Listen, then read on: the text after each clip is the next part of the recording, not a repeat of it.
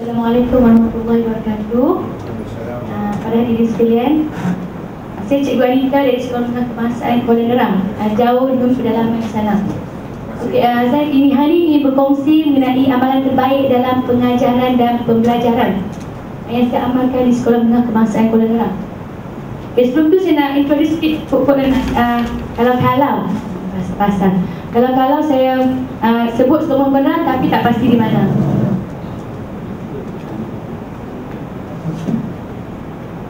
Berhadapan kepada Kuala Nerang, populasi dia 1,870 orang pelajar, sesi pagi dan sesi petang. Okey, untuk ketahuan para hadirin, mata pelajaran kimia saya di antara mata pelajaran yang di bawah sekali lah dalam ranking di daerah Perantak. So cara dia, saya berfikir-fikir macam mana nak bagi mata pelajaran kimia terbaik di negeri kita.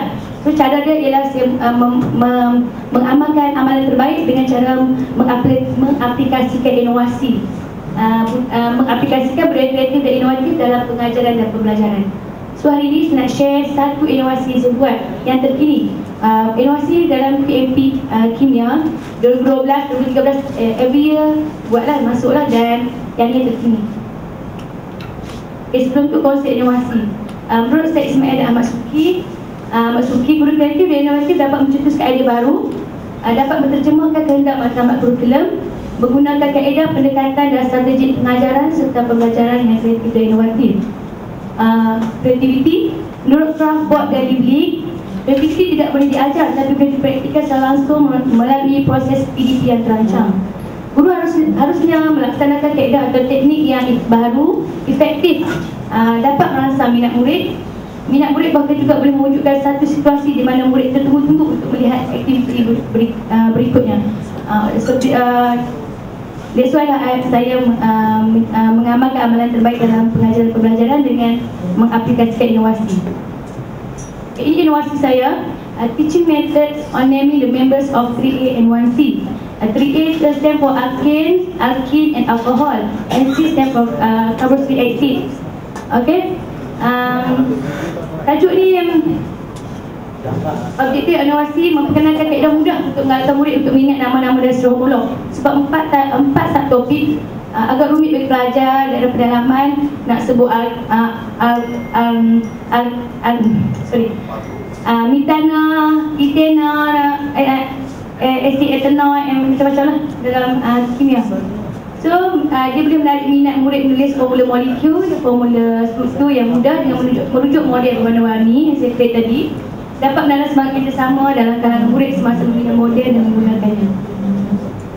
Kemasalahnya ialah murid mempunyai masalah mengingat nama tadi. Dan menerusi PMP yang menarik, membina model secara berkumpulan, menarik minat merokai topik sepanjang karbon semakin bertambah. Ini perihal inovasi saya. So, bahan kos hanya RM5 untuk satu subtopik. Kena 4 semua kan, alkene, alkohol dan asid carboxylic acid. Memerlukan melekat kotak mancis, gam. Ini pembinaan model 3A 1C dalam kelas. Pelajar pun taklah boring. Okay, menggunakan instruction card yang saya bina, dan pelajar mula menulis, melekat dan sebagainya nama-nama. Dan pelajar juga membuat bentuk tangan masing-masing, menulis tangan pertama, mama eats potato but papa eats orange next door. Nanti saya akan cara penggunaan. Okay, contoh cara inovasi digunakan. Ini sebagai paling simple, bukan yang untuk dikena, nonina semua, very simple, atas sekali. Contoh, guru bertanya, guru mendoa. Contoh pertama, pelajar mesti ingat dulu, kaitkan dengan tangan dulu. Yang pertama, tangan pertama, mama eat potato but papa hidden orange next door. Kaitkan dengan tangan dulu. So contohnya nanti mama met. Kalau eat potato prop. Pelajar setelah langsung dia ingat lah. Okay. Yang ni kena dulu. Gunakan untuk empat-empat tu. Empat-empat alkene, alkohol dan carboxylic acid. Contoh guru tanya, namakan ahli pertama untuk Alkana, Alkane. So pelajar akan masukkan, sebab ini yang berada di atas ahli pertama lah. Saya boleh masukkan Alkana, dia masukkan Ana. Kalau tadi Ina, dia akan masuk Ina. Tapi berbeza lah. Ini tunjuk Alkana dulu, Ana. So nama yang pertama adalah Mitana. Itu untuk nama. Next untuk formula molekul. So CnH2n2 plus 2. So disebabkan tadi nama ahli pertama karbon dia N, bila ada 1, so masukkan 1. Dan N1 dapatlah formula C1H4. Nak lukis pula, lukis je C. Sebab C1 lukis je. Dan kita mesti kurung dia dengan H. Bila lepas kurung tengok check. Betul 4. Betul H4. Dapatlah formula molekul. So dia berbeza lah untuk cara ini boleh digunakan untuk alkana, alkin, alkohol dan carboxylic acid. Tetapi berbeza lah. Kalau ini, kalau cikgu tanya namakan ahli pertama untuk alkin, Mitana. Kalau ini ahli pertama dia Igena, lain lah sebab dia start dua kan ahli pertama dia. Dan formula molekul pun lain, formula structure pun lain lah. Itu juga dengan carboxylic, dia start dengan kosong. So ahli pertama dia nama Mit, dan lukisan pun nanti C je lah. C tak ada lah sebab dia C je lah sebab dia sebab carboxylic acid bermula dengan kosong. Jadi pelaksanaan dalam pengajaran dan pembelajaran, pelajar pun happy, tak boring, asyik cok antok, warna-warni, dia warna grup, dia akan pusing-pusing. Dia masuklah adalah PDP adalah 21 juga lah, walaupun tidak menggunakan komputer dan so on, but dia masih self diri yang bagus lah, self learning yang bagus lah. Cikgu cuma berada depan pantau, dan jawapan nanti saya akan lompas. So ini saya type tapi dia orang tangan kat kertas. Okay, saya rasa topik sebatang karbon susah kerana banyak perlu diingat pelbagai formula. Tapi selepas belajar teaching methods on naming the members of OAMAC, dah senang lah belajar tajuk yang semenarik nak belajar. Tajuk ni mau belajar lah. Ini antara lain yang respon daripada pelajar. Banyaklah satu. Dia punya sampel satu kelas saja 5 sains. So sampel dia semua daripada 5 sains. Bentuk kerjaan, bagi saya bentuk kerjaan apabila saya buat test, dia orang dapat jawab dengan baik. Contohnya sebelum aplikasikan tajuk ni cakap talk and chalk saja, dia orang dapat 5 orang saja. Pening, dia punya formula tu nak kata pening semua orang. Lepas saya buat inovasi ni, saya target 20 orang. Pokoknya 100% lah boleh menguasai. Ini bentuk kerjaan bagi saya. Saya buat analisis menggunakan kuantitatif dan deskriptif IMETC yang pawai. So menunjukkan ujian pro ni minit 32 meningkat, dapat ujian pasca 95.16. Meningkatlah.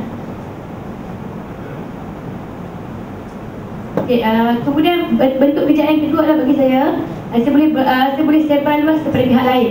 Contoh yang ni, perkongsian JPN Kedah sebenarnya kanibal kreativiti dan inovasi. Dengan pelajar-pelajar yang datang berkongsi.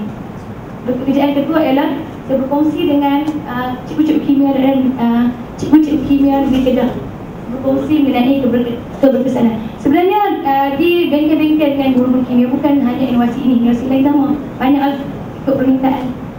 Dengan pelajar bersama, kebanyakan inovasi saya gunakan sekolah-sekolah negeri Kedah 90%, sekolah-sekolah menengah kota start 90% digunakan. Dan daerah berantak 100% lah, daerah lain tak ada. Okay, so penutup refleksi, masa menjimatkan kerana salah satu pembelajaran self-learning dapat mengasah fikiran dan kemahiran.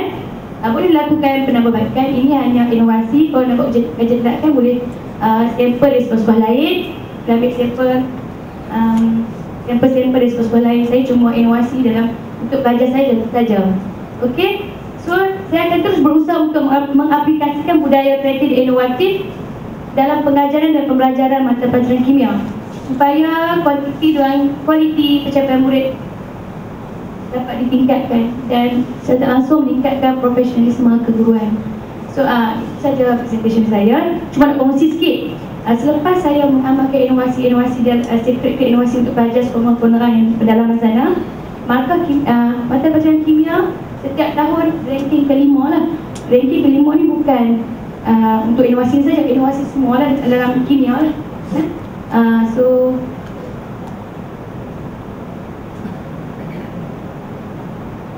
nampak lah, tak boleh kasih tanah asma sangat bagus buat inovasi macam-macam tanah asma sangat bagus. So inilah yang saya rasa inovasi ni adalah amalan terbaik dalam pengajaran dan pembelajaran.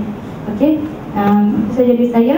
Sebelum dan saya ialah tadi pengurus majlis tak kenalkan saya ni degree dalam perakaunan, bukan kimia, dan master sains. Sains pun pengurusan. Itu saja dari saya. Sekian.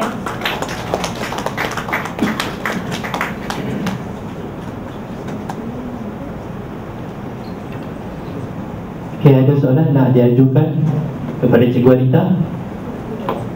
Any question? Okay, majlis merakamkan ribuan terima kasih kepada Cikgu Anita atas pembentangan beliau.